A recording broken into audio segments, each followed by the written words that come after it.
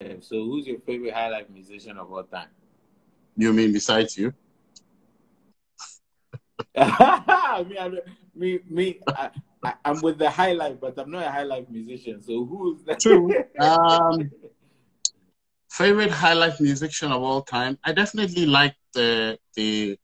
I'm a big fan of the whole Sweet Talks International collection. I don't know if you're familiar with that.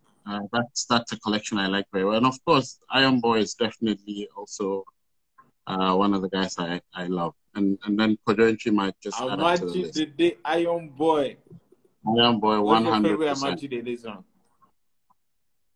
Which one will it be? Interesting. Amachi Dede. Iron Boy, actually, the song Iron Boy does it for me. And there's a joke about how he sang that song only because people said he couldn't speak English. So this was his comeback to say, hey, Charlie, I've come up with an English song, and it's Iron Boy. So Iron Boy is actually one of the great ones. It's a good one. Excellent. So speaking of being an Iron Boy, I think I absolutely admire you for your business savvy and your tenacity in your field. So let's get to what we're trying to talk about today: how to attract funding, for an idea. And why are you passionate about that, and how does it relate to your journey? Like as a business person, can you just give me, just sound off, let us know why it is that this is important to you, how it relates to you.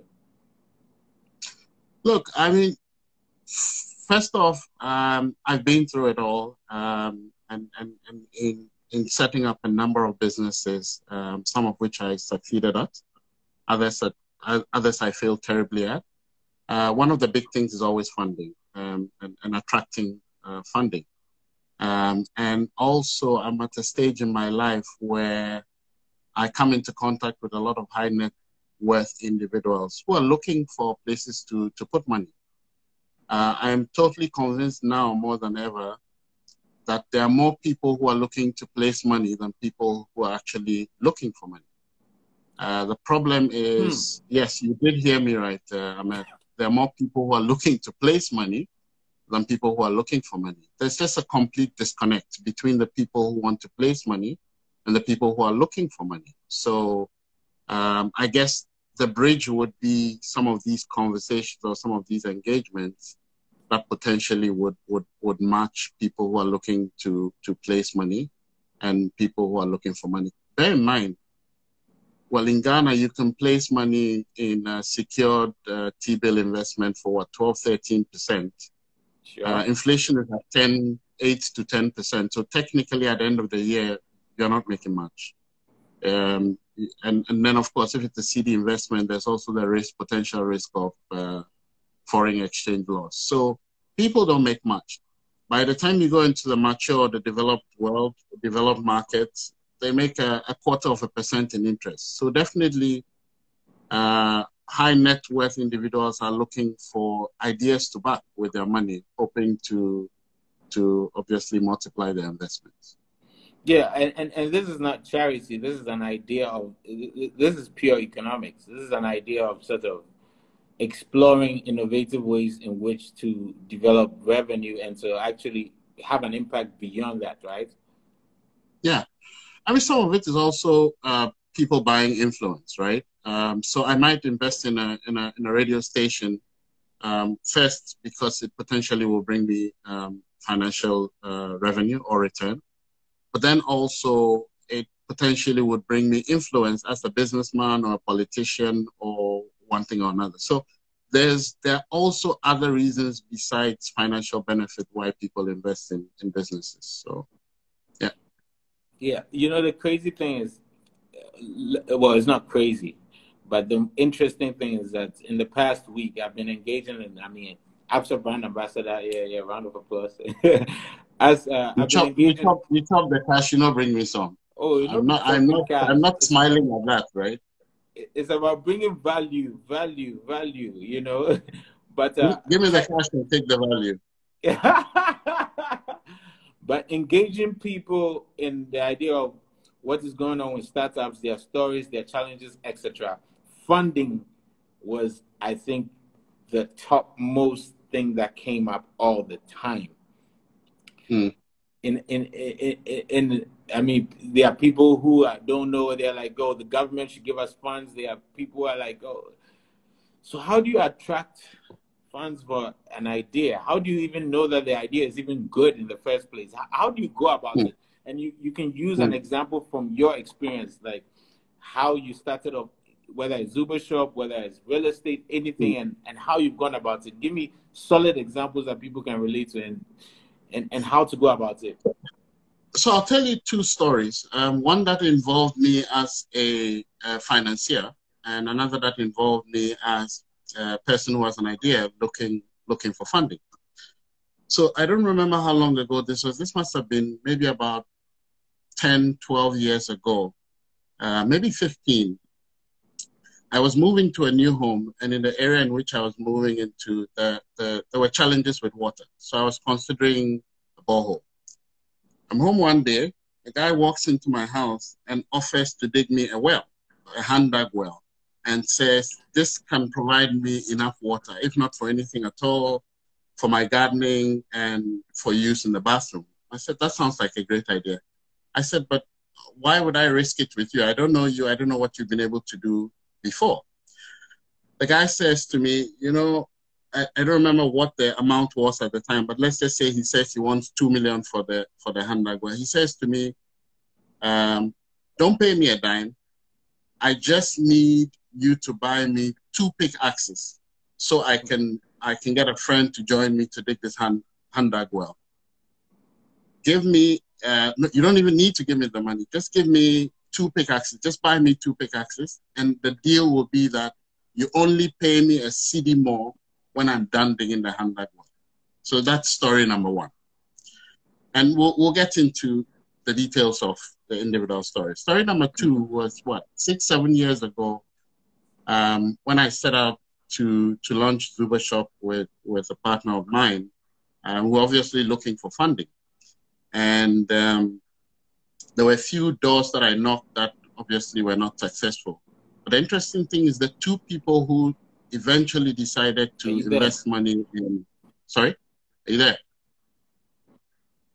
No, go ahead. I think there was a slight delay.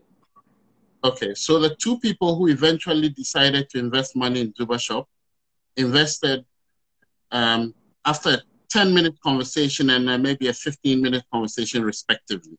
Now, I had spent days and hours and tons of emails with other people who didn't invest, but the 2 people who eventually invested money in ZoobaShop invested after a 10-minute and a 12 or 15-minute conversation respectively. Are you serious? Now, I'm serious. I'm not talking change, I'm talking significant amount of money.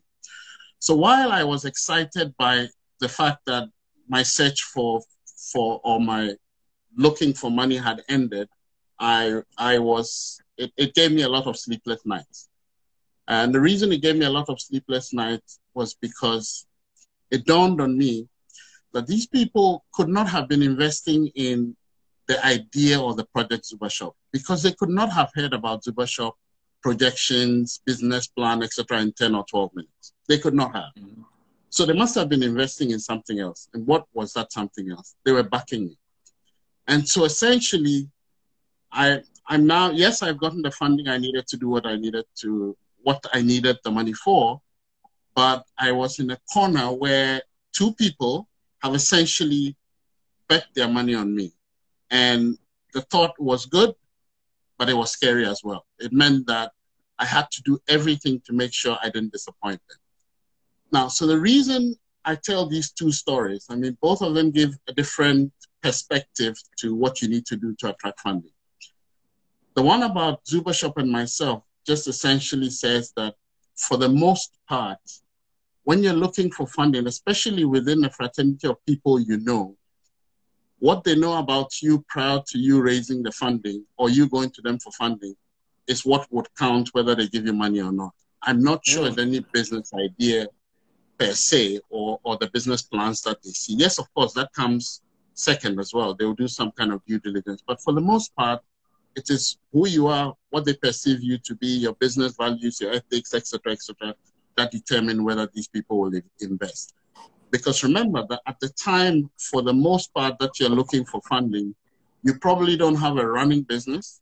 You probably may not even have a proof of concept. So they are essentially just betting in the dark, so to speak. They've seen a nice document and they're backing it, but it's not guaranteed return for them, you know. That's with the first story. With the second story.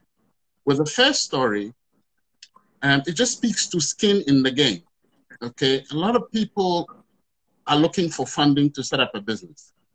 But the question you ask them is, how much of your own skin is in the game? Say you came to me, Ahmed, and said you wanted to raise 5,000 because you wanted to do a show, okay? And well, can you say 500,000 just so we are clear the scale we are dealing with? Say 500,000. No, I usually think in thousands. So when I say 5,000, I meant $5 million. I like that. Yeah. So say you come to me and say you're looking to raise $5 million. You want to set up whatever, an incubator or or a record label. Now, the first thing that's important to me as a prospective investor is how much of your own skin have you put in the game? Let's just say I know you own a property in Cantonments that's worth, let's say, $3 million. Yeah. Now, it would give me a lot of comfort to know that you've either sold or mortgaged or loaned or whatever that property and raised, let's say, $1.5 million and put it in the pool. And what you're looking for is the difference to make it work. That tells me that you believe enough in the project for you to put your house at stake. So you have as much at stake to make the business work as much as I do as an investor.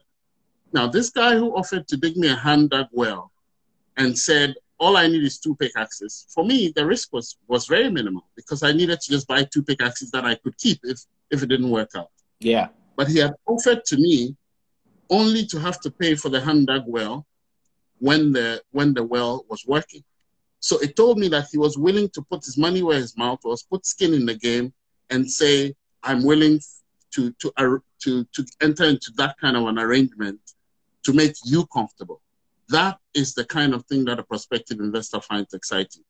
No. So don't come to me, and at this point, I don't mean you, Ahmed. Don't come to me as a person with an idea and say you're looking to raise 5,000 Ghana cedis, yet you have an iPhone 11 that's worth 4,500. You're still holding on to it, and you want my 5,000 to invest in that idea of yours. That doesn't work.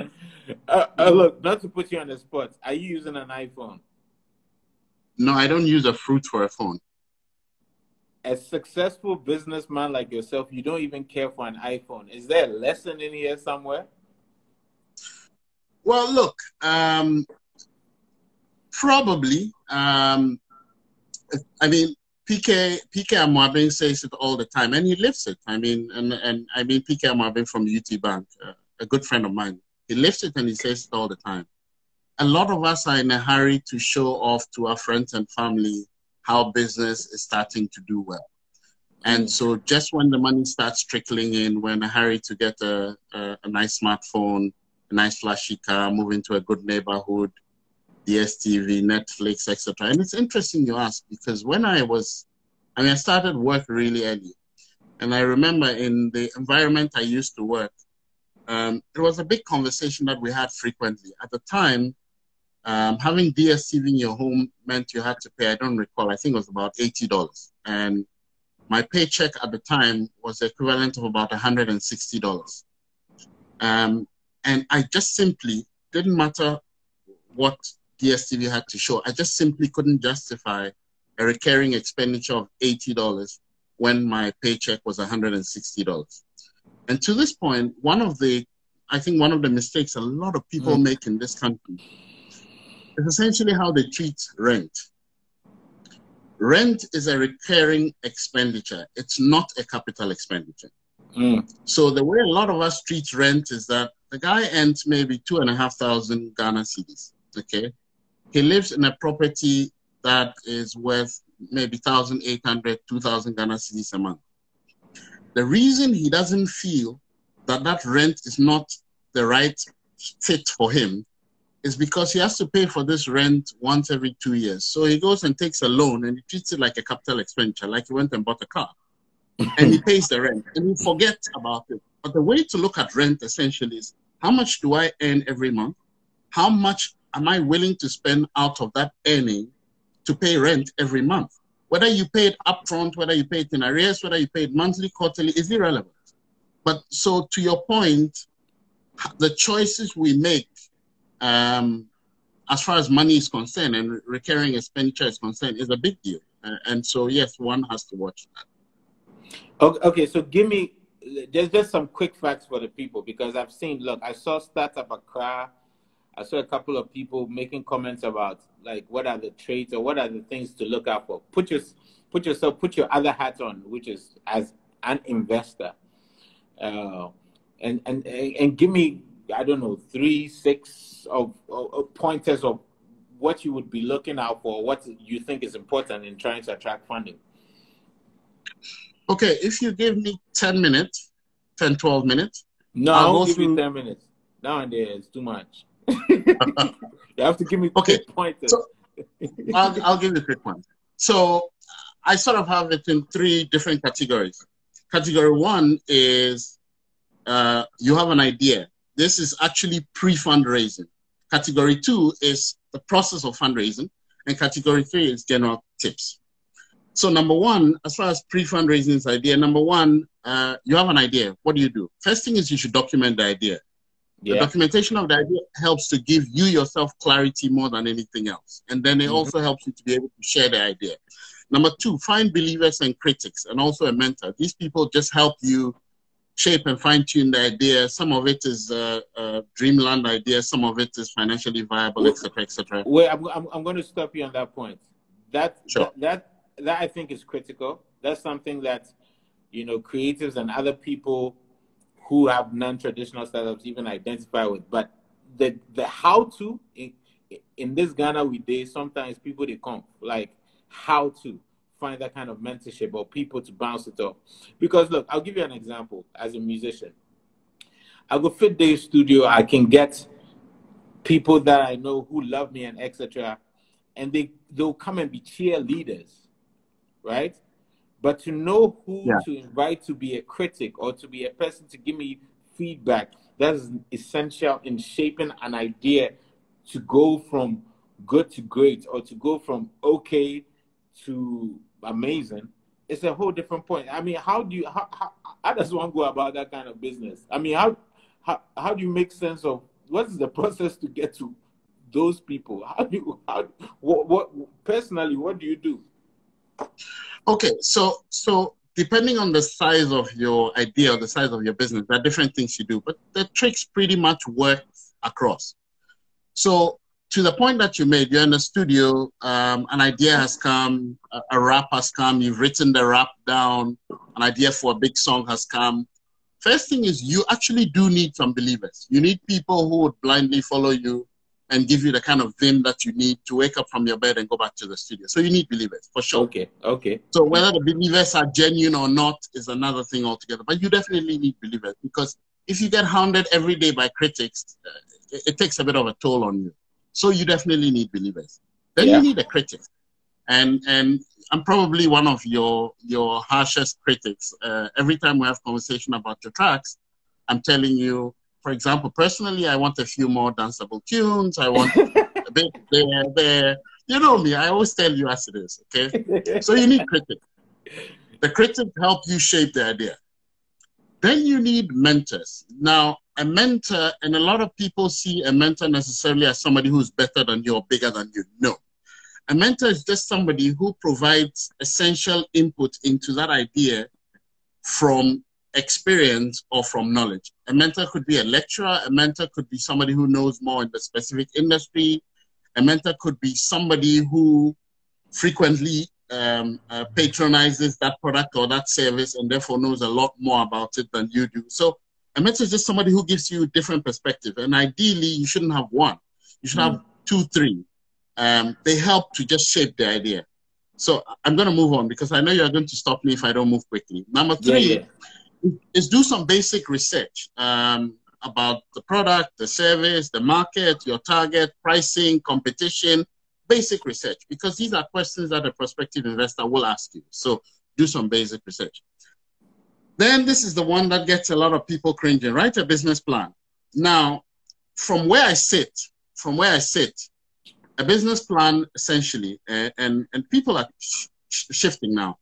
A business plan is simply a document. It can be a one-page or a two-page document that basically summarizes the idea for somebody who doesn't know the business to be able to read and understand that this is the idea. And remember, that was number one, document your idea. It doesn't matter what form it's in. It could be in Word, it could be in Excel, whatever. It's just a summary of the business as you have envisaged it or you've dreamt it for somebody else to appreciate. Then the second part of the business plan essentially should be some kind of financial projections if you can put it together.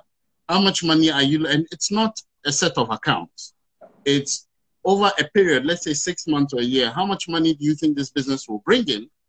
How much money do you think this business will need to run? And over the period, this is your net profit or loss, and this is how you plan to grow the business. A business plan is not a 70, 100-page complicated document. It is just transcribing your ideas on a piece of paper and putting a few numbers to it. You can fine-tune it later. But... Okay, so, I mean, I'm in a realm in which, for instance, when I walk into a room and a meeting, my manager and I, the business plan might be me in terms of having an elevator speech. How does the business plan, correlate to an elevator speech, like being able to have a succinct idea that you present? How does the business plan help that, or how is it close to that? Because there are people with amazing ideas, so Albert, which, to be honest, they don't even know how. The business plan is an esoteric foreign idea to them, but they might have an elevator speech. Look, I understand, and I hesitated to use those exact words, business plan. You can call it anything else you want. You can call it a business write-up or a background write-up, whatever you want. But like I said, it's just simply a few paragraphs about the business and a few numbers. Now, remember that it's not everybody who will invest in you that you might get an opportunity to meet. A lot of high net worth individuals are very difficult to come into physical contact with. Before they agree to grant you audience, they have to have seen something, or some PA or some executive assistant must have looked at a piece of paper and said, this is interesting enough for us to drill down further. But yes, you're right, an elevator speech, a pitch or speech also does a similar thing. Except that, again, even then, most people will still say, send me an email with something. I need to see something on paper. Yeah. So that document, and I hesitate to call it a business plan, because when you say business plan, most people think it's a 100-page document. No, it's not. It's just transcribe your thoughts in the idea for somebody who does not know about the business to appreciate the idea. And the second part of it is some kind of numbers. And it can be as crude as 2 or 3 pages, where your ideas and your numbers. If the prospect is interesting enough, the person will ask for a bit more information, and then you can provide that information either in a verbal presentation or in some additional document. So don't be scared too much about putting a business plan together. Fair enough. Number 5, determine what your capital needs are. It's very important. If you're coming to a prospective investor for money, if they ask you how much money do you want, you're not going to say, I don't know. You need to be able to say, I need 50,000 to set up the business. I've raised 20. I need 28. And so I'm hoping you can give me 28,000 for the business. And then number 6 is you have to have clarity in your mind as to what you are proposing to give to this person in exchange for the money they give you. It could either be you're taking a loan, in this case is debt. You are giving them part of your company, you're giving them part of the product, whatever it will be. You have to have clarity in your mind about what it is that you're exchanging for the funding that you're looking for. So in my mind, these will be the 6 things you need to do pre-fundraising before you even think of going to someone to raise money. A lot of people get the opportunity to speak to high net worth individuals who potentially can invest their business. But by the time they get there, they haven't done these 6 things. And so the questions start coming. How much do you need? Oh, no, I need to buy a car or a mixer. No, how much do you need? There has to be clarity in your thoughts and in your presentation, how much you need, what you're asking for, what you're trading that money for. All of that has to be crisply put together, whether written or not. So these will be the first 6 for pre-funding. Now, the next thing for the actual fundraising, again, that's also what I put together, 6 tips. Number 1 is start by bootstrapping. I'm sure you've heard that word a number of times. Wait, hold on. Funny enough, there was a question that came up about how important is bootstrapping. So you just answered the question. So go ahead. It's bootstrapping is the most important thing. In fact, that's why it's number 1.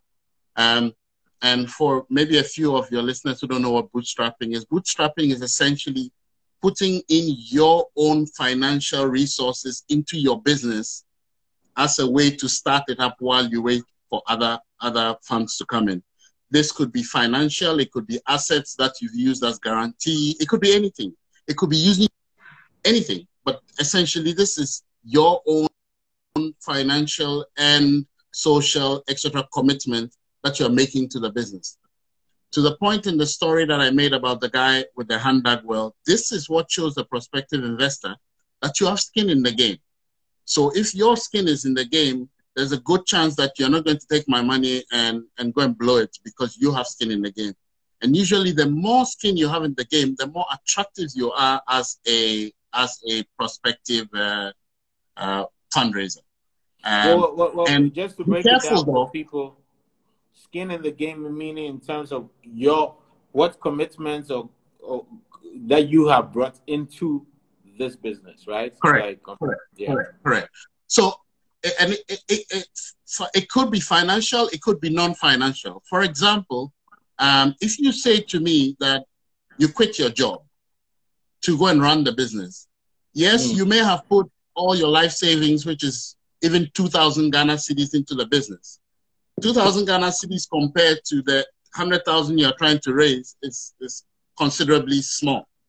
But if you tell me that you've quit your job to come and run this business, it also means that you believe in the idea so much that you've quit earning an income and you're looking to start a business. So skin in the game could be financial, but it could be many other things as well. It's essentially the sacrifices that you've had to make in your belief of the idea. So that's number 1. Number 2 is your first consideration should be family and friends. Okay, so reach out to people who are close to you, people who know you, and people who might put money behind you, not necessarily because they understand and believe in the idea 100%, but because they know you enough to want to commit small amounts of money. Usually you're talking anything between $0 to about $10,000. And this is typically what friends and family would be able to give to you. When we get to that, so I'll talk about how friends and family comes in and how it's important to keep. And then also for most people, especially people who don't know you, they find it attractive that other people besides you have invested in the business.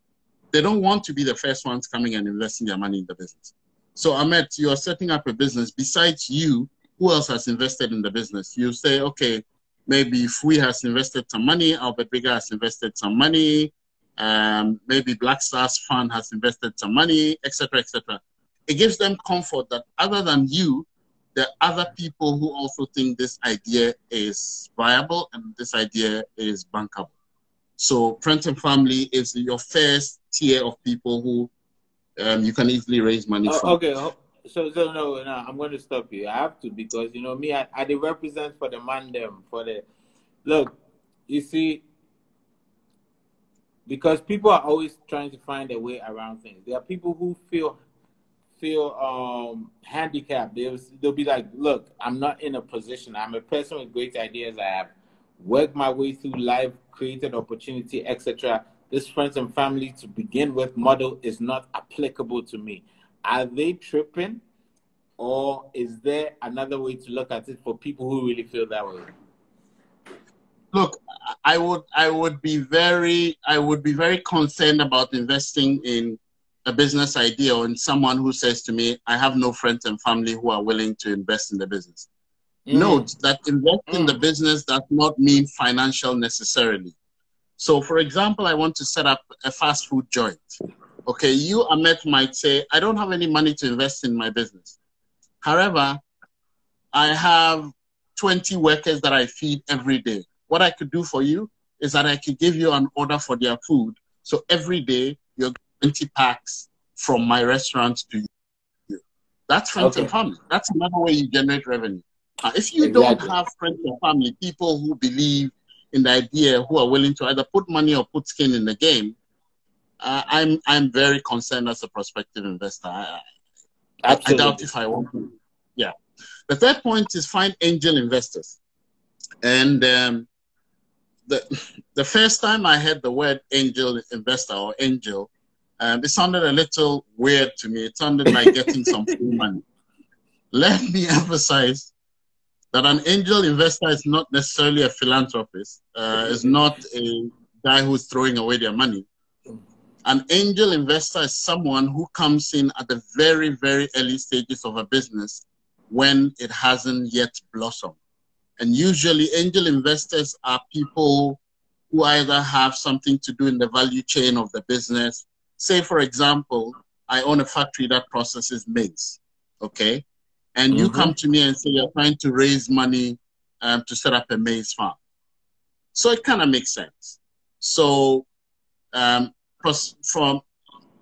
the prospect, apart from investing money and making a return, is that potentially you can supply me with maize for the processing I do in my factory. So usually angel investors are people who are closely knit to the business, or sometimes, again, family and friends. But it's important to note that angel investors are not philanthropists. And they are investors. The thing says investors. Well, they are investors. The thing that angel investors do that other investors don't do is that they tend to make a decision very quickly about whether or not they're going to invest. They don't keep you waiting. They don't ask for 10 reports and a 100-page business plan. They tend to be very quick in deciding whether they want to invest or not. And for the most part, you bootstrap, you raise some money, you do family and friends, you still need money, and time is of the essence. So an angel investor comes in early stage and they put in some money. But the note here is that most angel investors, especially if they're investing in exchange, will take quite a chunk of your business if you don't negotiate well.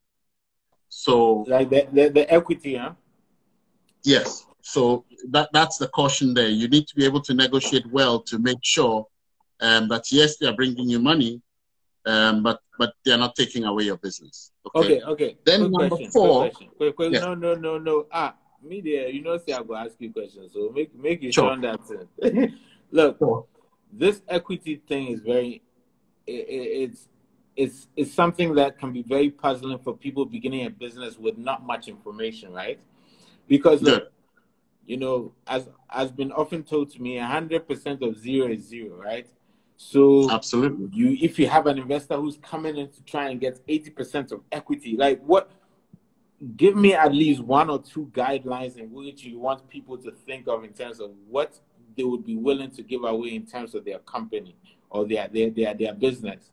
Where obviously it depends on, there's so many factors, but in your maybe use your experience as a thing, because for me, for instance, right, I'll give you an equivalent. As an artist, going to a label is basically going to an investor and etc.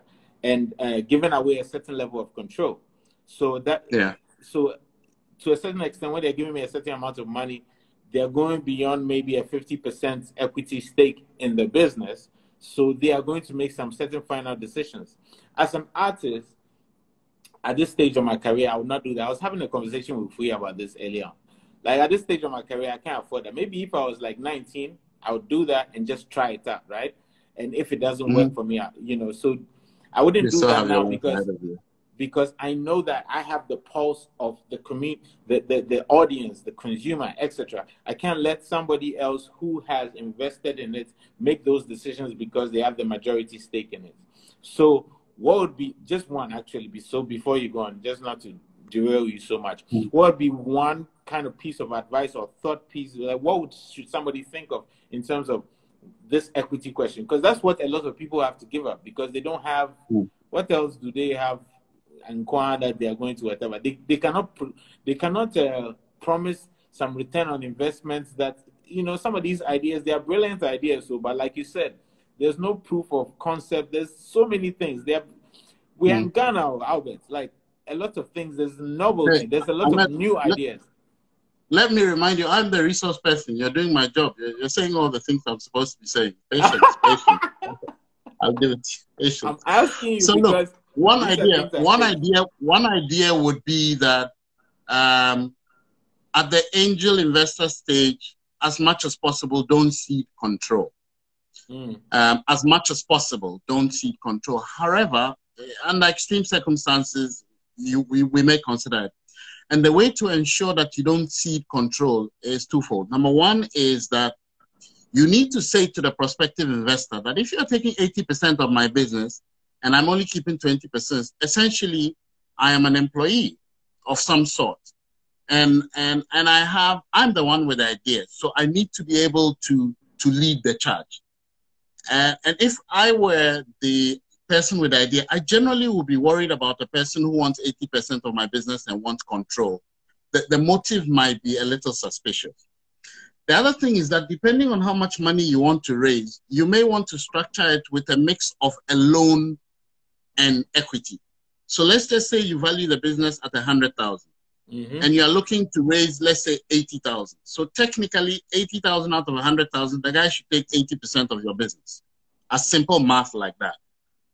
However, because you don't want him to take more than 50%, you say to him, give me 40,000 to buy equity or in exchange for equity, and give me another 40,000 as a loan at a concessionary rate. Now, the second 40,000 is a loan, so I'm going to pay back. So essentially, you've only bought 40% of the business, so you don't have to cede control.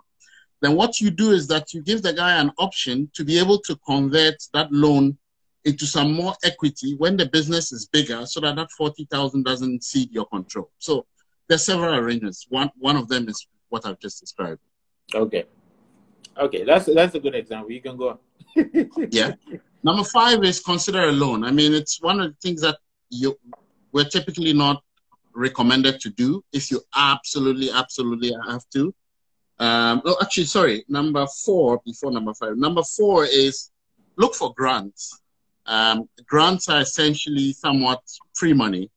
Grants, competitions, etc. that give you funding that you don't have to pay for, or that pay for some of your R&D, some of your research and development, underwrite some of your costs. So again, just reducing how much more money you have to go onto the open market to raise. So look for grants, competitions, things that give you some information and financial or otherwise resources that you can use to grow the business.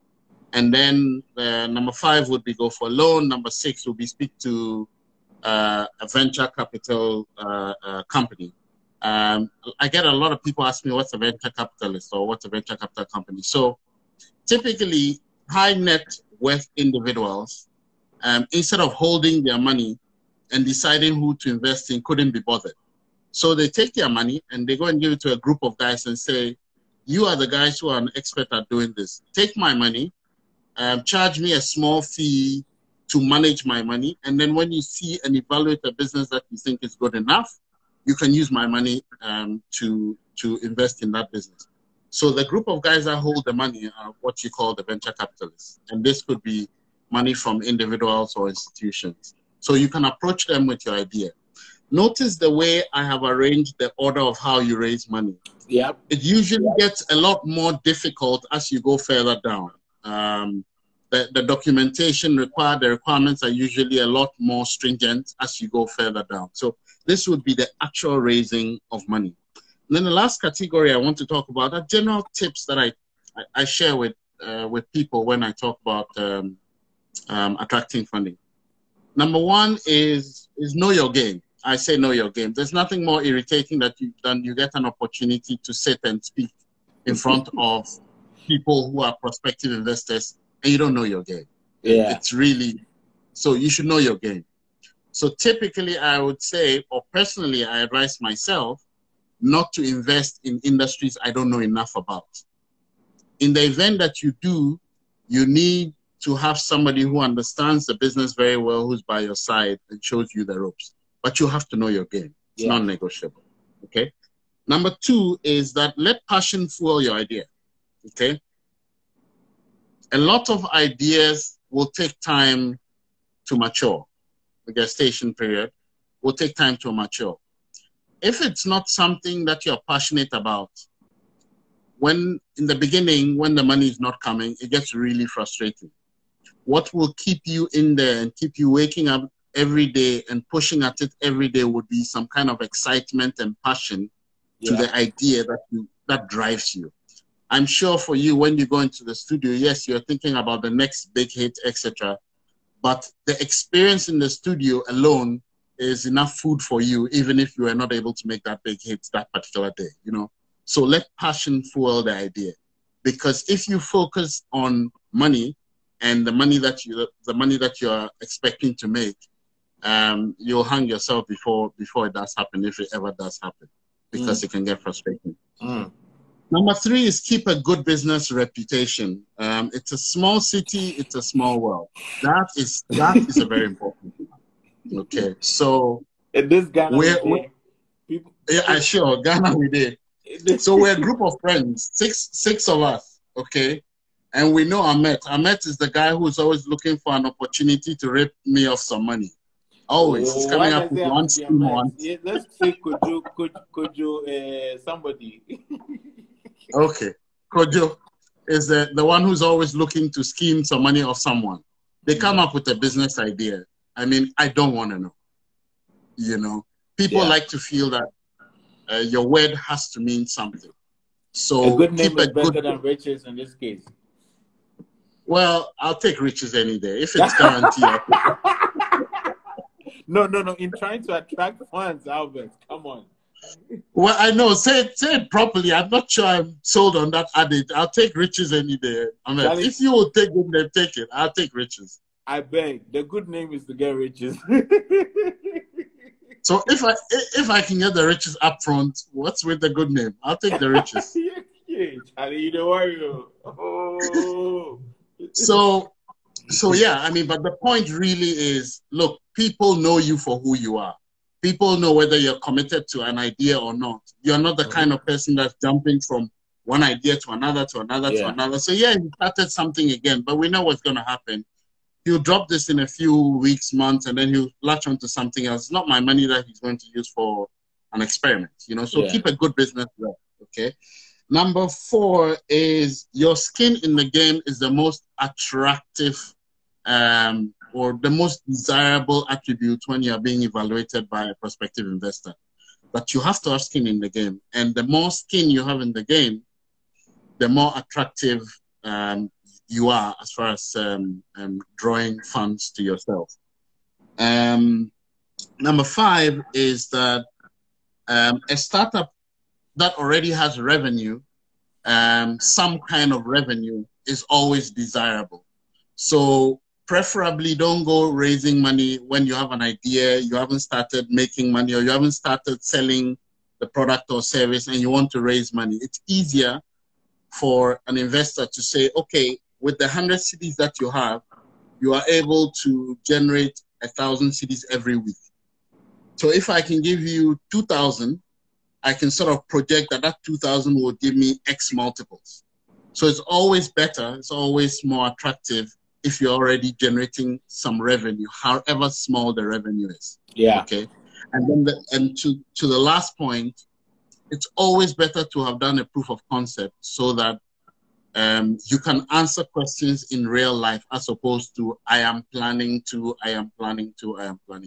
So yeah, these would be my 666. 6 for pre-fundraising, 6 for actual raising money, and 6 general tips for attracting financial investment. 666. Why? What is wrong? You have what's up? On a Friday. Like when on a Friday when you have content in a cup we cannot determine. No, shout out to Martel, by the way. No, but I want to address something. I mean, obviously, being Absa brand ambassador, people. By the way, some of you startups you're on there.